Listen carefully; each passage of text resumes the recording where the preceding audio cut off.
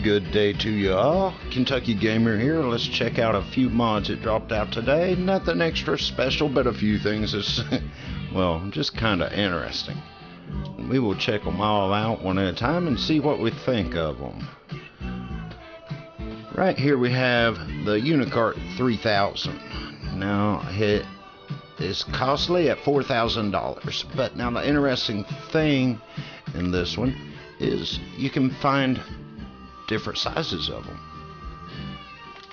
You can change the length for your small, your medium, and your large headers.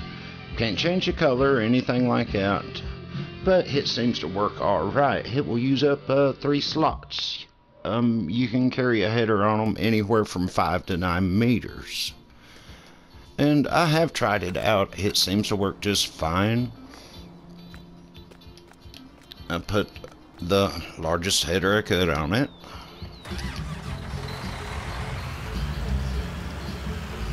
It seems to attach real well.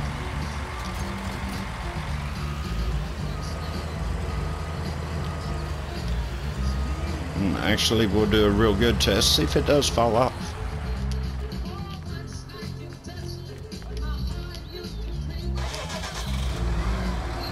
See how it maneuvers around, see if we can shake it off. Can't shake it off at 32 miles an hour, well then you ain't gonna shake it off. That's the way I look at it. But as you can see, it seems to be doing pretty good.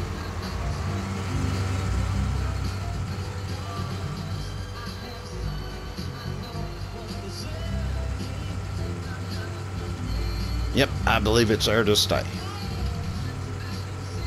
I believe everybody would agree with that. So yeah, nice looking mod. Happy with it. We also received a weight pack today. A concrete weight pack. And also a traditional weight pack. And of course we'll find these underweights, and there's different variants of them, and kind of interesting. Normally a big rock you can't do nothing with, but they did manage to do it here. You can get it in the fine concrete, the coarse concrete, and rusty metal look. Now that's pretty interesting.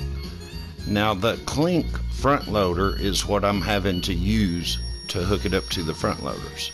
Your other option is just regular front loader, and I didn't have one available, so I had to use a Klink. But it does work good, does as it should. It seems to supply a little bit of weight. This here, it'll run you 11 slots. And not bad, 11 slots, $750. Okay, yeah, we'll take that.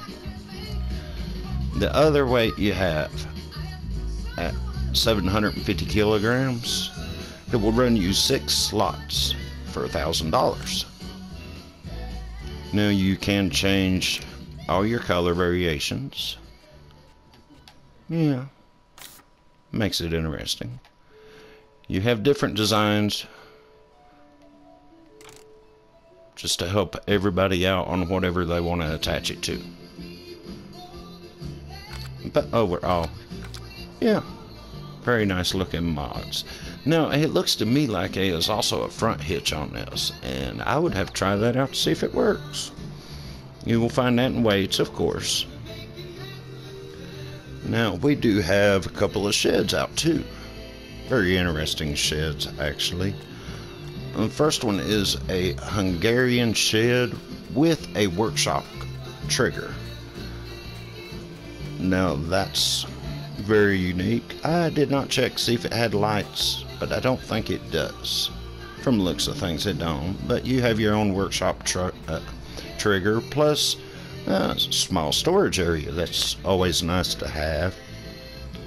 Now this, you will find it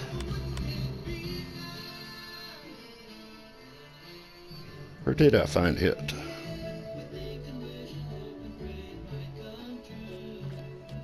I think I found it in sheds.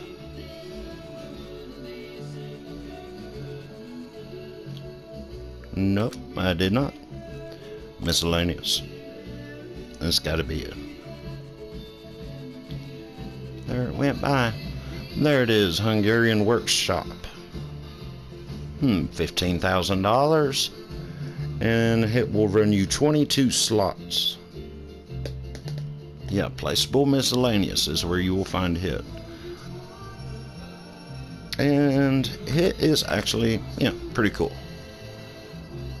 We need to add in a fuel pump and we just have it made right there. Now the other one is a storage shed, put out by Lancy Boy, by the way. It cost $80,000. It will take up 6 slots, and this in here you do find hidden under sheds. You have multiple doors around it, very well detailed and everything. It does have its lights. The doors open great, one at a time. Very nice. And looky here, we now have us a John Deere golf cart. That's what everybody needs. Nah, I just painted it John Deere color.